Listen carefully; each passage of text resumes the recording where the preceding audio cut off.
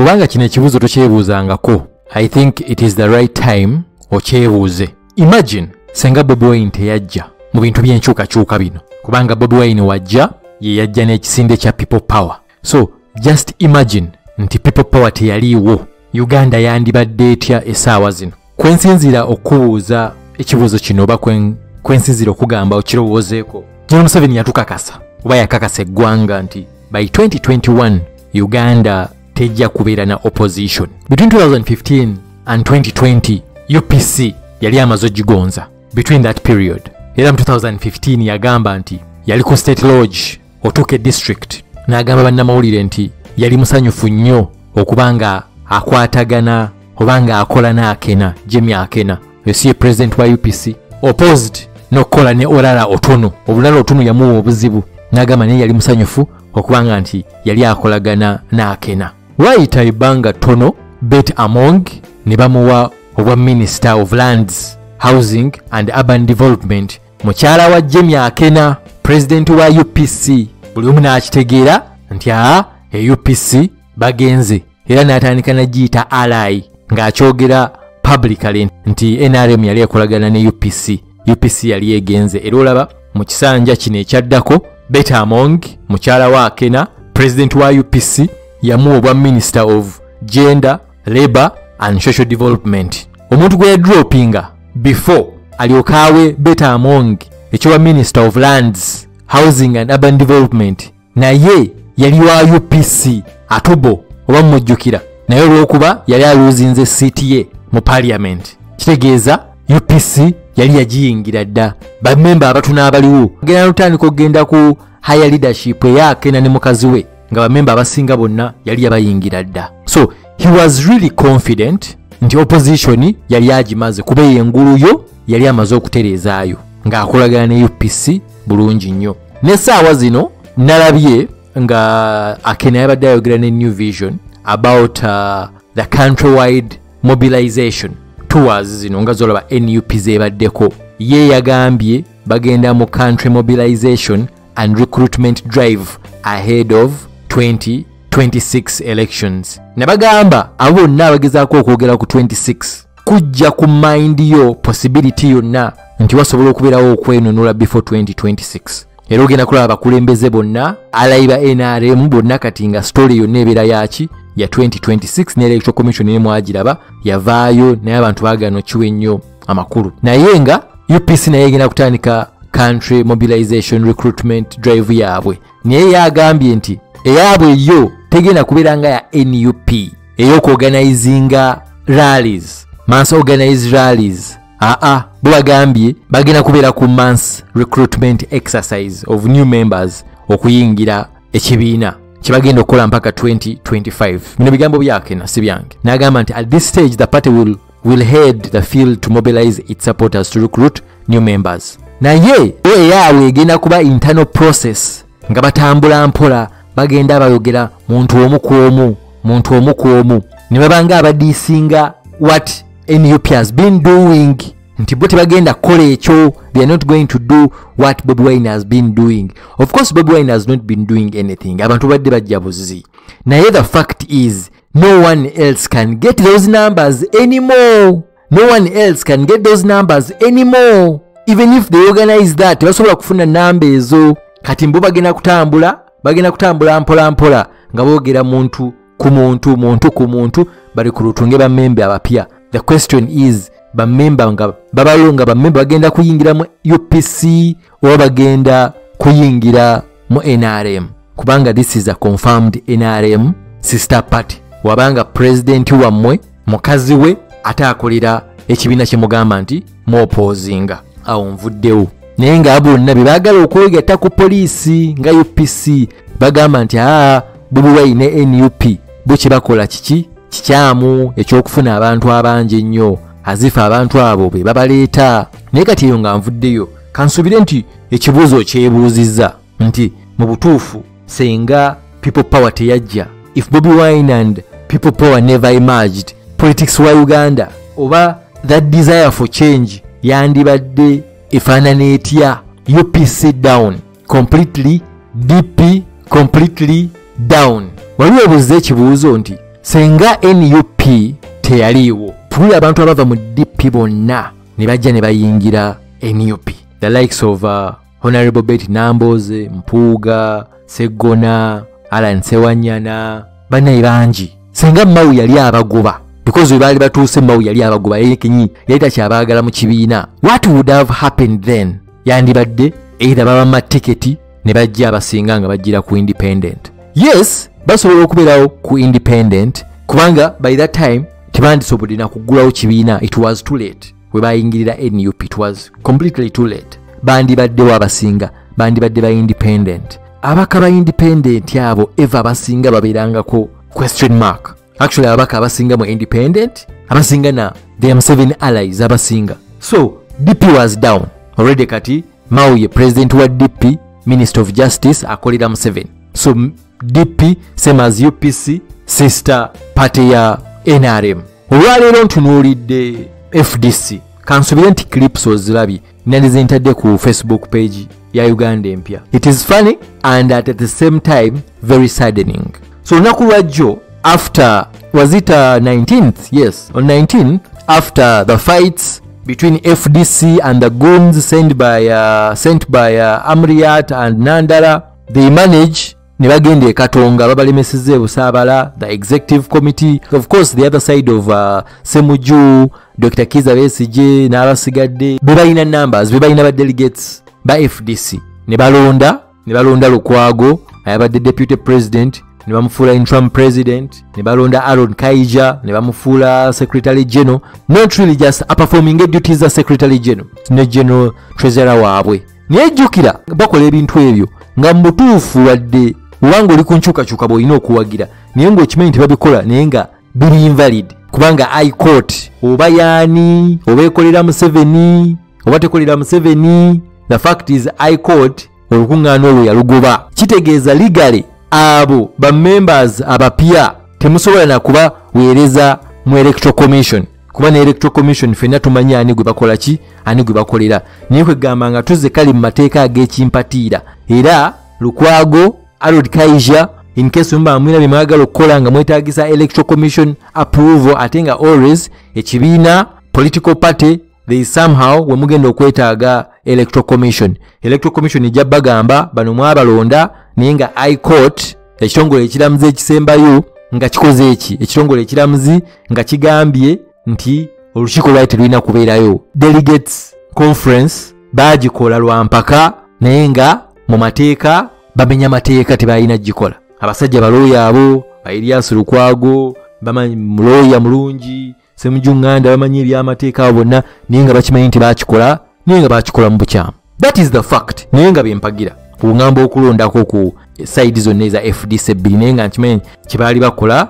baali bakikola lwa bwewaze nga Uganda we Museveni wakoze eki watutuusizza ne bawa Lukwago bwa president n'abalala. Olwaleero ntunuulidde Katemba nga mu Karumu mulimu abantu nga bana abasigadde bonna nga bannamawulire naye nga bagamba ako Karumu abantu abo be balonze oba be banominatinze Amriat. Kavidiyo badde busesa weetaaga obunoonya obulabe ogenda ku NBS kwebuli ne NTV. Kavidiyo akalala Smell the power invested in me, I here nominate you, ne balonda ne secretary general era ne bamunominatinga Nandala Mafaabi n'abasigadde. Ngenza okulaba kavidiyo akalala Nandala Mafaabi avaayo agamba Dr. Besigye tayagaliza bo baamuwagira ku luli yaganye okubawagira naye kati abantu abangi abalina okutwala ekibiina ekyo because always majority wins tebalina support legally. Bana abatono balina support eya poliisi n'ey'amateeka.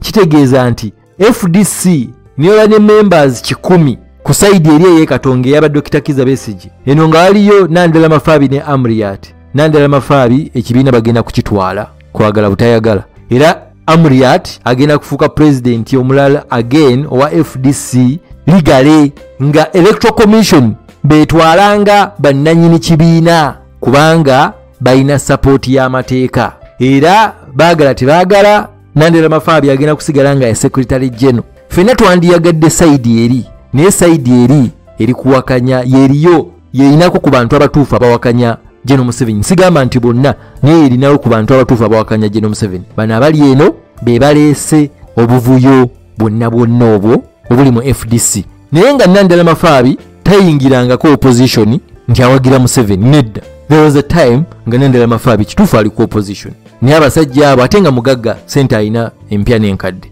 Naye bagenda balaba nga they are aging, oba ne balabanga young people like Bobi Wine bazze scene yonna ne bagitwala ne bagamba why nange kantwale akasigaddewo. Greed ne batwala. Naye nga olaba nti ekibiina ekyo kyonoonese from within. Nga olaba waliyo African saying egamba nti if you have no enemy within, the enemy outside can do no harm. Ekitta FDC ekibatuusiza wano wonna, Secretary General yali legit, Nandala Mafaabi ne President waabwe baali legit. So yatandikira munda, yayingira munda. Kati ndowooza ne FDC ogiraba nayo almost teriiwo. FDC eriwo entuufu kati amateeka ge gakkiriza eri FDC ye Katonga yentuufu naye amateeka tegagikkiriza. Naye kati FDC amateeka gekkiriza terina njawulo na DP ya Mau. Terina njawulo na DP ya Mau. Era terina njawulo na UPC. Kuba ne UPC nayo mulimu abasigalayo nga mu butuufu baagala enkyukakyuka. Naye ate bo top leadership yennyini yabalyamu olukwe. Kati Akena, Mau, Kaneno FDC ya Amriyat. Ate munansonyiwa okwogera kino. Wakuba nti amazima ate olusi wetugoogera ate nga mugamba tuli tribal. Naye ate nammwe bino ebintu mubyogera nnyo eri Abaganda. Ate era nze nga sirina Muganda. Naye ne General Museveni naye awoomeddwa nnyo ku bantu b'engulu eyo. Engeri gy'abakozesaamu ate abasajja ab'ebitiibwa kuva mu magye, kuva mu kitongole ekiramuzi, mubadde mubalaba. Si mwenna naye alina engeri gy'anyumirwamu those top leadership. Simanyi lwaki bamwanguyira nnyo. Kuba gatunuulira abantu abasatu abakulira ebibiina bisista bya NRM bonna gye bava. Kati awo kyovulaba nti nabo tebalina right. Ate gyegamba nti ate Abaganda bankwe nabo tebalina right ekola kyekyogera ekyo kyekiri Bobi Wine kyabadde ng'ayogera bulijjo nti ono omusajja kye yakola buli region yagenda n'anoonyaamu baakozesa. Mu Buganda n'ajjamu ababe baakozesa abanaavumaganya Abaganda. Engulu n'agenda n'ajjayo baakozesa abanaavumaganya ab'engulu. Bw'atyo wakikola. Kaakati kyakola ne mu institutions. I'm very sure ezo institution era senga zaayina muntu kaŋŋambo banga Musoga, kaŋŋambo banga Munyankole, era bw'atyo yandizikozesezza. Niye somehow it comes nga bonna abantu abakulu in those three institution ate bonna bavangulu. Naye ng'ebibiina byonna kati bikoze eki? Byonna bigenze. Kati awo kyekyo ekibuzo kye natandikiddeko nga nkubuuza nga ngamba nti senga people power teyajja, if Bobi Wine never emerged, senior opposition, abantu bonna aba opposinga rule ya General Museveni, like structure yandibadde efaanana etya essaawa zino. Era kyova olaba nti baali brutal nnyo bye baakola mu kulonda, okuwamba abantu on a massive scale mu bbanga lyerimu. Baali tebakikolanga ku emyaka gino abadde bawamba abantu, naye engeri gye baakikolamu mu 2020-2021 abantu be batta Black November 2020 ogenda okulaba nga kino kyamugwako bugwi. Era kyova olaba the easiest solution kuba ayinza okuba yakiraba wadde teyakyanticipati nga kubeera nga we kijja okuba, naye ayinza okuba yakiraba oluvannyuma lwe yali ng'aloozinza akalulu k'ebugiri, akalulu k'ejjinja in those by-elections. Alina okuba yali amaze okukisayansa n'agamba ono omwana agenda fuukamu ekintu ekigenda okuba ekizibu ennyo. Awo Arua akugambira that why it was very easy mission bagimalire mu Arua. Ekimera ekibadde kikula kikomaawo. Fortunately on Bobi Wine side mission teyaggwa, ate ekyo kyokka wadde kyafiiramu abantu ate nekimupushinga nnyo. Kati nga maze okwogera ebyo byonna golowooza Uganda yandibadde etya? Olaba nti omusajja yali abaze ekintu kye, yali abaze ekintu ekyo. Ate ng'ekyo sisuubira nti yali akyebalira ye nga ye omuntu. Amanyi capabilities za mutabani we wabanga ali kumutegeka. Amanyi capabilities ze. Definitely yali amuggulira ekkubo. Yali amuggulirawo ekkubo. Onajje ng'ekkubo liri open ayingire buyingizi. Era nga wetwogerera senga proper teyajja, senga Bobi Wine yali asigadde mu music, wandibaddeyo ko resistance. Naye resistance etali united at all. Opposition nibo basigalawo. Ne wotwala aba opposition, ne wotwala aba leaders, ne wotwala bano, opposition yesigalangawo. Naye ekikola opposition its unity. Kati opposition yandibaddewo naye nga somehow teli united. Kati opposition yeriwo eyina engeri Bobi Wine engeri gyagi unitinga nti ekkubo teriri open. Naye wali nga FDC is down, DP is down, UPC is down, but of course the major force was FDC. But if FDC managed okutuuka mu 2021 mbu nga tebalina na sente zigenda kutegeka campaign, nga tebamanyi naani gwe bagenda kuzzaawo because Amriat was the last option guy, kikulaga nti what were they doing in those 5 years since 2016? Kikulaga nti yagenda okwogera ebyo nti by 2021 nja kuba siina opposition, nga ne FDC nayo yali yakola ki? Yali yagiyingira dda. Naye kyekyamwanguyiza okudda ebibiina byonna ebisatu ebyali baddeko eby'amaanyi mu Uganda n'abikuba mu period ya myaka 5 nabanga opposition yagimazeewo. Ebaddemu obuzibu kuba kati eno eriwo katuyinza okugamba mpya yadde nga mulimba members abaava eri ne bajja ne bagiyingira. Ekisinga okuleeta obuzibu, buli dictator w'abafuga ennyo muba mulowooza nti aloosinga grip, kumbe nammwe muloosinga grip. And this is very important to understand. Buli dictator w'abafuga ennyo muba mulowoozanga nti mwe mwekka nti ye aloosinga grip olw'emyaka, naye ate nammwe muba muloosinga grip. I'm going to give you an example. Otandise okulwanyisa Museveni ng'olina emyaka 2 oli ku opposition, kubanga gyegyo emyaka abantu abamu gye balina when Dr. Kizza Besigye emerged. Nosanga omwana nga yalina emyaka 2 we yatandikira okuwagira Dr. Kizza Besigye nga kati ayina 45, ayalina 3 alimu 5 bagenda okulaba hope ng'eweddewo. Bwongera okukula ennyo ng'ekintu okiruddemu nnyo nga toli muwanguzi, abantu abamu baloosinga hope. Kaliwe kajjiramu nti why nange kanfuneyo kenkola ki? Kenfunayo nkibaddemu emyaka 3. Kati oba olinamu ka greed nga kakusikira ddala, obadde olabira ba politician abasajja abakulu, kale ne guli musajja mukulu bakina mukaaku, you know, abalala sijja bamenya, abalala kati nabakulembeza abamu.